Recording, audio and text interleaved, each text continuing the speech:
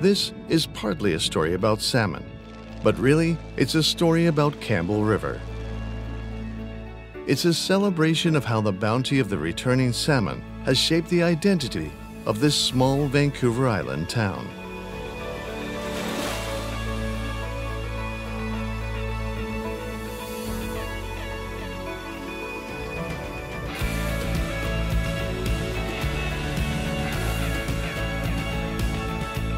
Campbell River is much more than just a fishing town.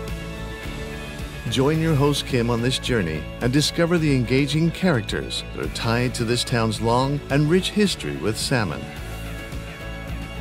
The residents are continually adapting to change and creating new and innovative ways to nourish the relationship they have with this iconic fish.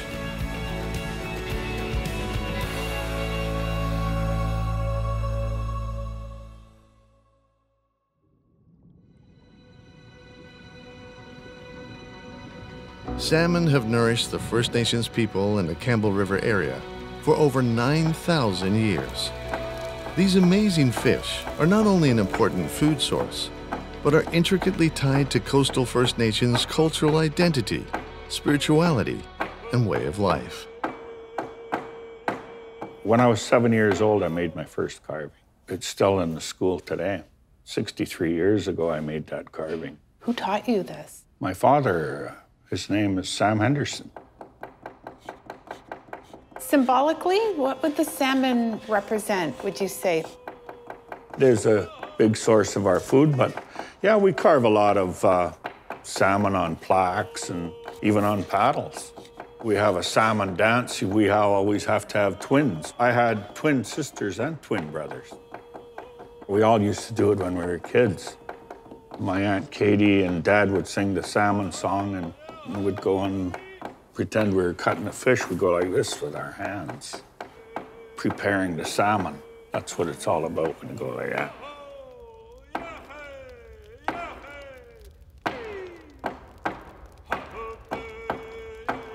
I've read that salmon represent abundance and fertility and prosperity. And hey, wealth. Without the salmon, where would we be?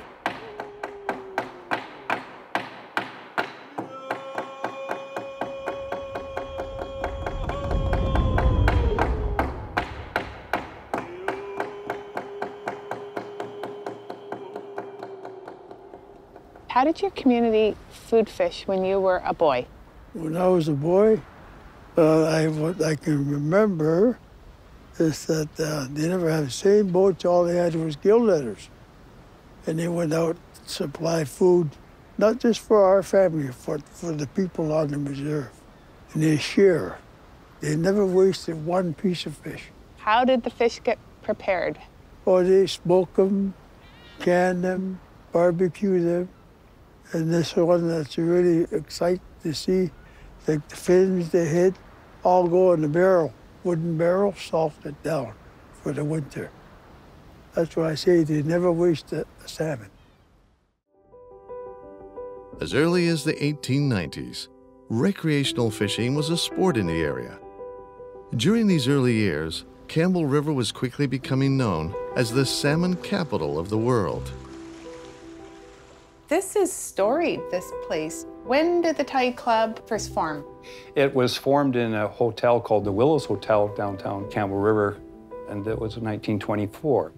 There had been a lot of Thai fishing started prior to that in the 1880s. Can you speak to the Indigenous people's involvement? They were our very first guides in the Campbell River area. In 1931, we had the King of Siam come here to row for Thai, and they arranged what I call a royal party of guides, but included Indigenous people here. Various First Nations people are mentioned in that 1931 write-up that appeared in a New York paper about the King of Siam coming to catch fish here. First Nations use the term Tyee as meaning chief. Okay. Chief, it could be a person in the family or the oldest person in the family. And of course, in the salmon world, it was these large salmon.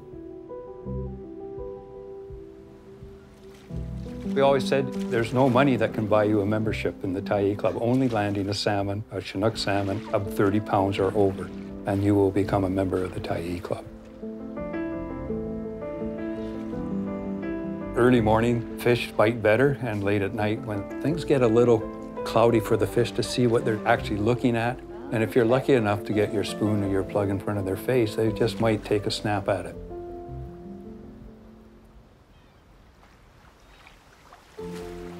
As people started to settle in the Campbell River area, fishing continued to grow in popularity. In 1936, Englishman and avid angler Roderick Haig Brown settled here with his wife Anne. He went on to become an internationally acclaimed author and environmentalist. Who inspired your dad? His grandfather. He grew up in his grandfather's house because his father had been killed in the First War. And did your mom grow as a conservationist from being with your dad, or was she in her own right?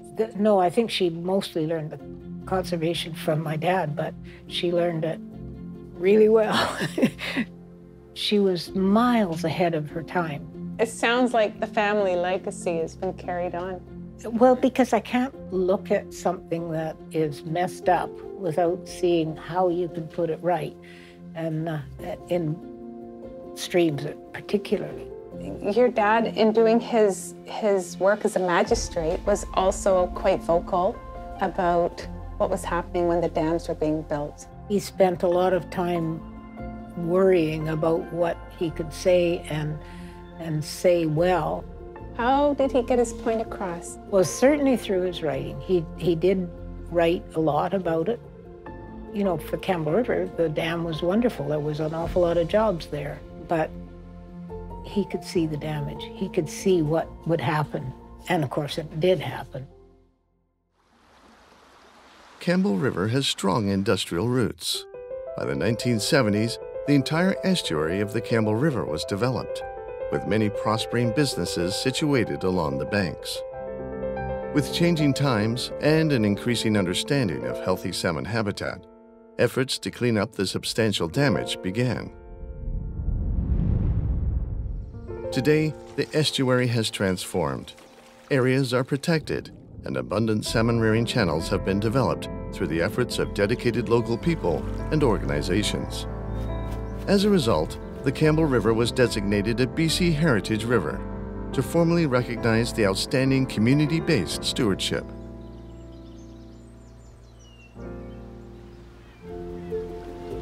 All 5 species of Pacific salmon can be caught in the Campbell River area, and sports fishing runs deep. All right, there he is. Whoa! Nice one. Here we You go. got the best job on the planet. Yes, I do. How many days are you on the water? Beginning of June all the way till right now, here, end of September.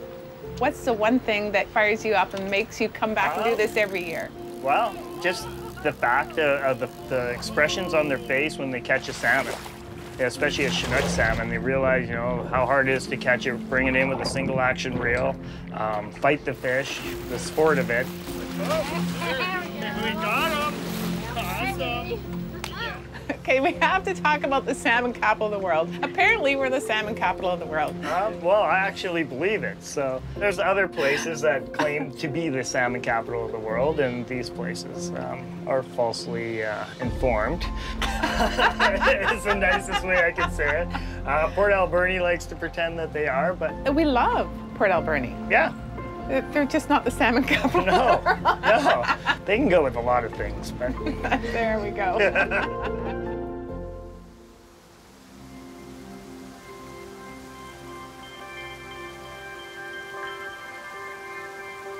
For some, standing in the river with nothing but your thoughts and a fly rod is a powerful way to nourish the soul. I think for me, it's just getting out into nature, and I just feel like this is where I've finally found a hobby that really helps me focus. As soon as I hear the river, actually, I bubble along with the river. It's hard to explain. And then it takes a few minutes, and it just literally feels like the river carries all of the day's worries away. Does it matter if you catch a fish? Not at all. That also drives my kids crazy, but It's just everybody needs to find something, a hobby or a sport that helps them get into that Zen place, and fishing does it for me. I'll look up from fishing and just realize where I am, and it just blows me away. It's beautiful. In the midst of all this natural beauty, early Campbell River developed primarily as a resource town and had to adapt to change. As a result, creative businesses have blossomed, helping to turn Campbell River into a world-class ecotourism destination. All right, welcome to Destiny River Adventures, everyone. My name's Jamie. I'll be your lead guide. One of the most unusual adventure tours is offered only here in Campbell River.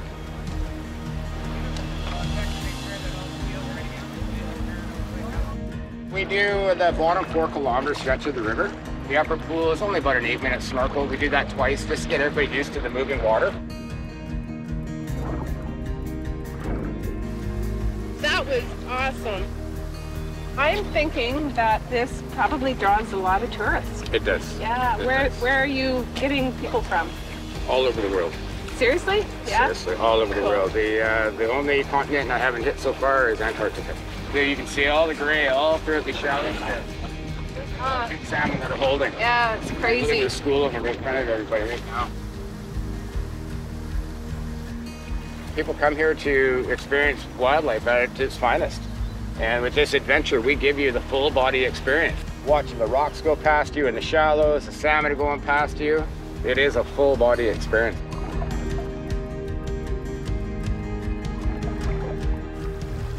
Returning from the open ocean, salmon bring with them the nutrients derived from several years of feeding in the North Pacific, transferring that to all manner of creatures and the very land itself.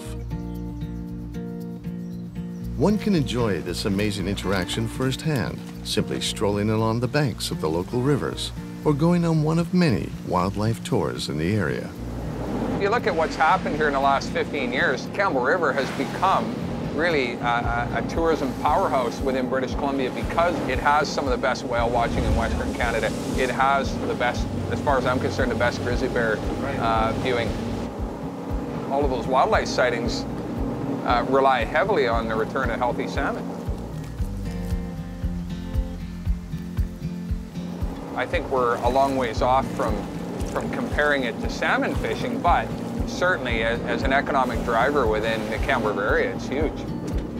So what happens up in this area is we end up at a First Nations reserve. The Hamalko people in particular were nomadic people. They lived throughout all of Butte Inlet, which is a number of miles long. And what this does is gives the First Nations an opportunity to have a tourism program in partnerships with companies like ours. And it gives us all the ability to extend our tourism season. To say that Campbell River is economically tied to salmon is absolutely the case.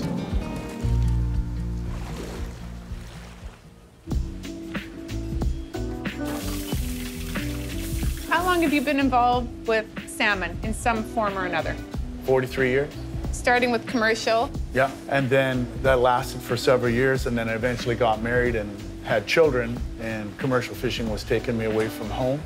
So I got involved in the sports fishing industry in Campbell River. And now you get to serve salmon to locals and to people that come to visit. Yeah. How cool is that? It's really cool because, like, for instance, the dish that Chef Ashton's going to prepare tonight is a pink salmon. And I'm was a salmon snob because I'm from Campbell River and I can have the best of salmon anytime I want one. But I've found a new respect for the pink salmon when we started cooking it here. And I was pressured by the Matsunaga family here in Campbell River, who are, 3 generations in commercial fishing in Campbell River, encouraging me to try pink salmon.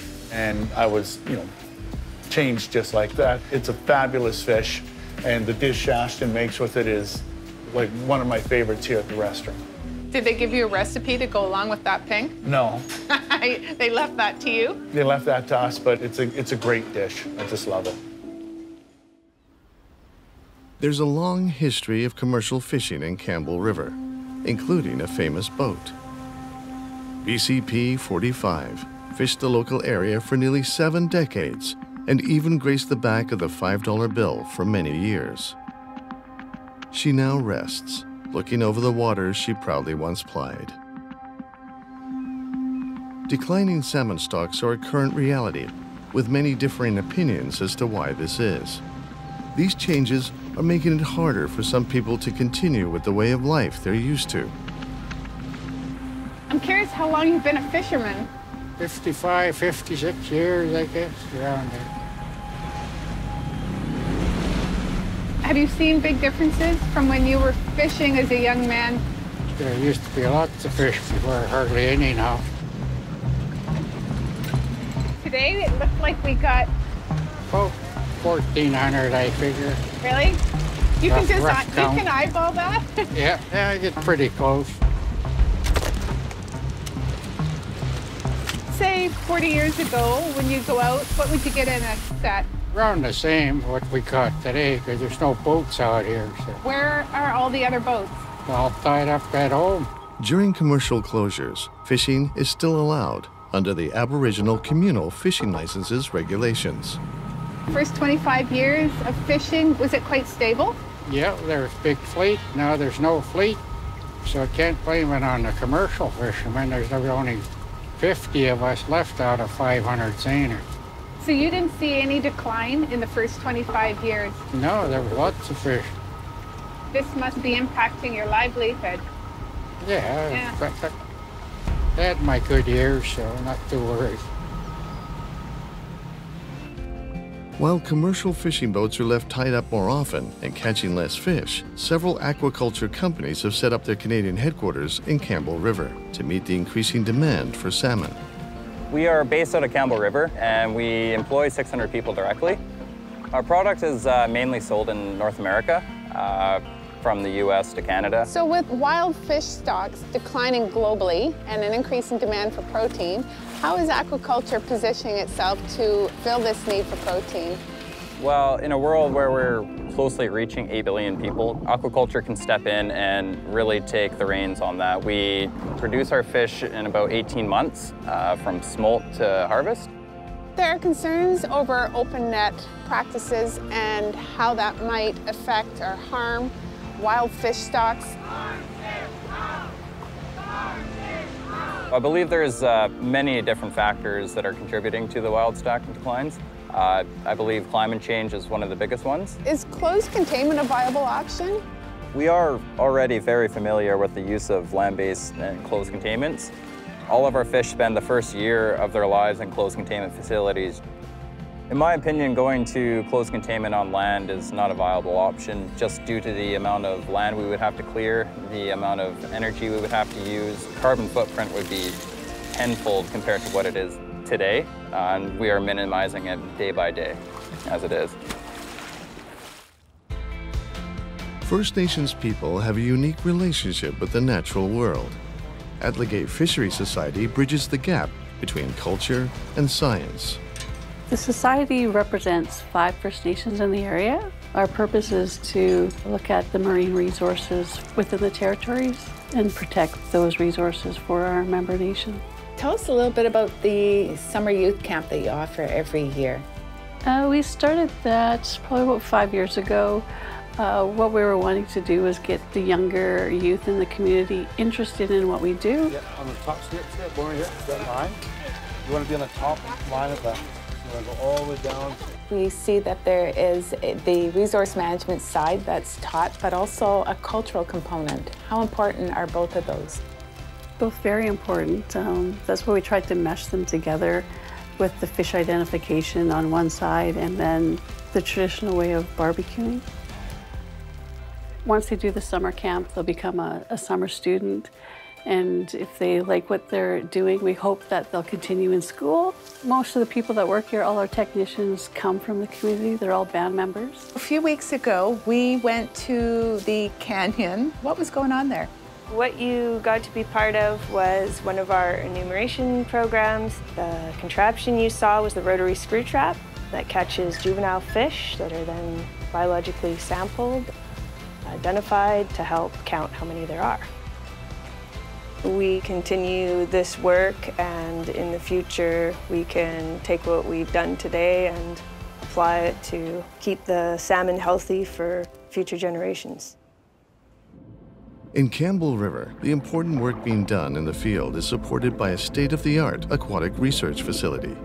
Technology is informing the discussion about salmon health in important new ways. We are a little-known gem of technology that is in Campbell River, and we've been in business as a nonprofit society since 2005. There's a lot going on in here. 15 staff members at current, working on everything from ecological work to the finest scale DNA molecular work and detection of pathogens. Hey, is this a fridge? Because it doesn't look anything like our fridge at home. This is like a fridge on steroids. This is a -80 freezer. Don't put your tongue on anything in there. We can, so they take it. Oh, look at that. To my knowledge, there's no other lab quite like this in the province. What's so different about this lab?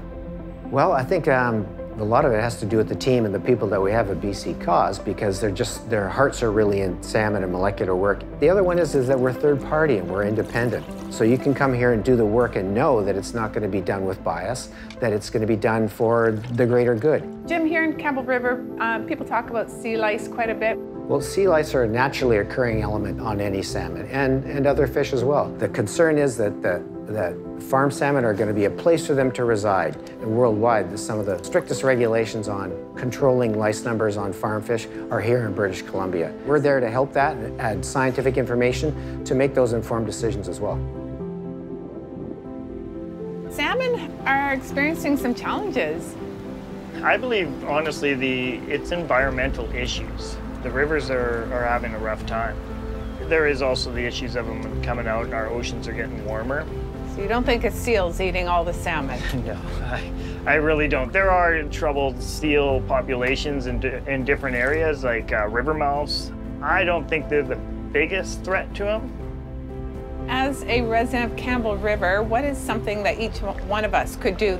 Truly, just get involved. Get involved in your local community hatcheries and stuff, and actually get out and learn the cycle of the fish and what's happening into our small streams up and down the coast.